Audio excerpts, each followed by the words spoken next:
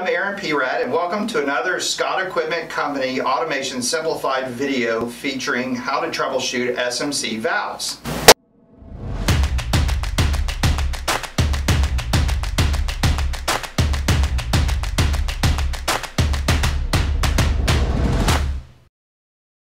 Hey, occasionally I get a phone call trying to help out diagnose or troubleshoot an SMC manifold.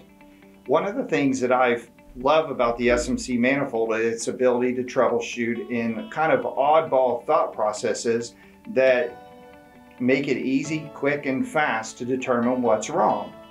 One of the easiest ways to diagnose, say, a missing valve, a leak, etc., is almost just to take it apart and look at it and see if you see anything unusual or something oddball. Let's go over a few of the ways that I've recently had to go through with a customer to diagnose or troubleshoot a manifold.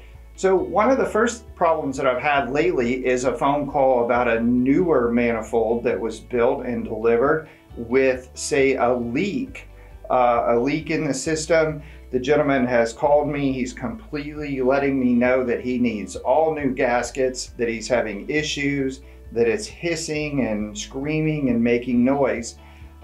So I went by to pick up the manifold, and as I did and he was showing me the leak, I basically had seen that he had made a few changes, changed a few of the fitting ports, and that when he did that, that's when this leak first started.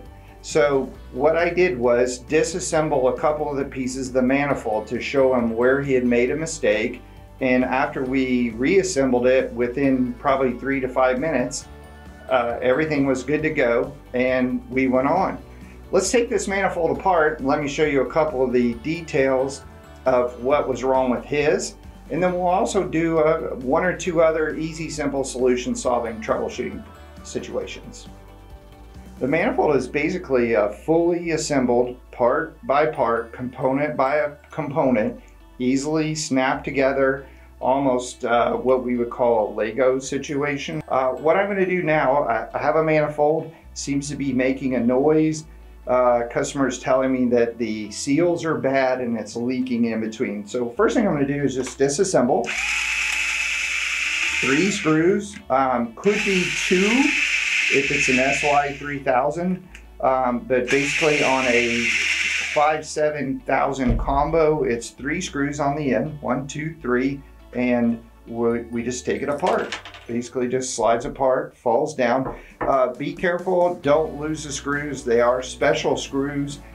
They are easy to get, again, back through SMC, but we don't want to lose one. We want to put it right back together and go from where we were from. So when I took this gentleman's manifold apart, I took the end piece off. I'm going to take a couple of the slices off, and the first thing I'm going to do is inspect the seals.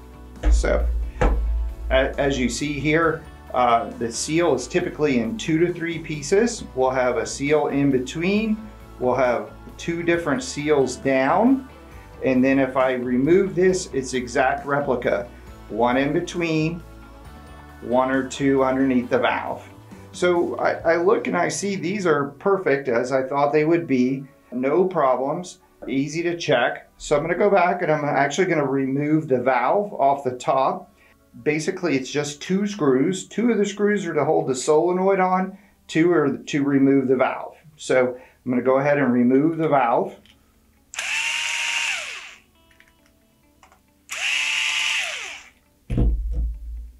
And pull the valve off, nice and slow. And I can basically see that this seal is intact.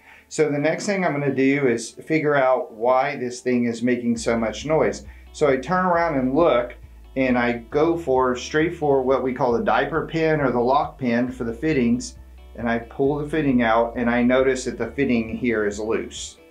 So basically what I'm hoping, or actually what ended up happening, was the gentleman changed the component on the fitting.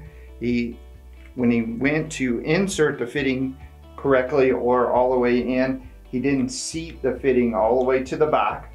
Little push with an O-ring, quick drop of the clip, and we're off to the races. So bang, done. We later assembled this manifold back together, boom, had no problems. So little things like that, even though there are a few more parts and a few more pieces, if you know what you're working with and working on, we fixed this valve bank in probably 3 to 5 minutes, put it back together, check the electrical portion, good to go. One of the second problems I've had lately diagnosing an SY manifold with a customer is a bad valve. He had merely wired in an older valve bank that he had, and we were gonna come in and he was having issues with the wiring. He was very certain and sure that his wiring was correct. So we went over the proper wiring diagram, and then we just started troubleshooting. So the first thing we did was, why not? Why not take a valve off here, swap it with a valve on the end and see if you're having the same problem, which we did. After that, we did find that we're still having the same problem, but if that was just the only problem, it would already have fixed the problem, boom, replace the valve, we're ready to go. In his case, the valve wasn't firing past and through. So what we did, we once again just unbolted the end, removed the valve, or end cap, I'm sorry, slowly went directly to the bad valve, removed it, and with the subplate, because at this point we're feeling like maybe the subplate has a connectivity issue. We check for dirt, we check for contamination, cleanliness, obviously the gaskets. Everything looks really clean here.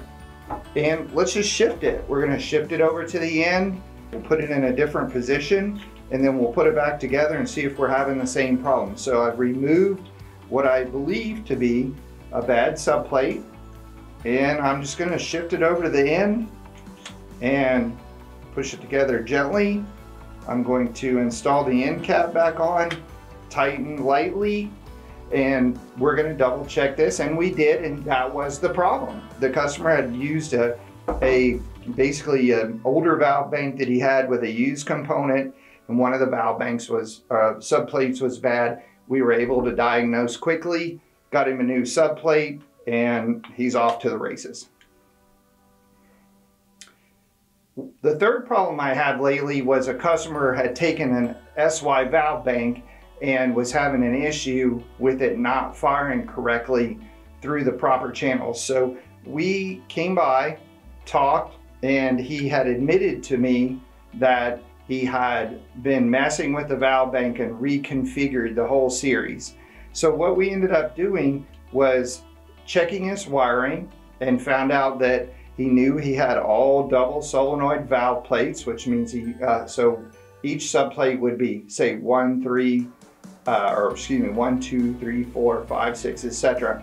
But what he'd actually done when he replaced with one of his older parts units, he accidentally on the valve subplate had installed a single valve subplate instead of a double.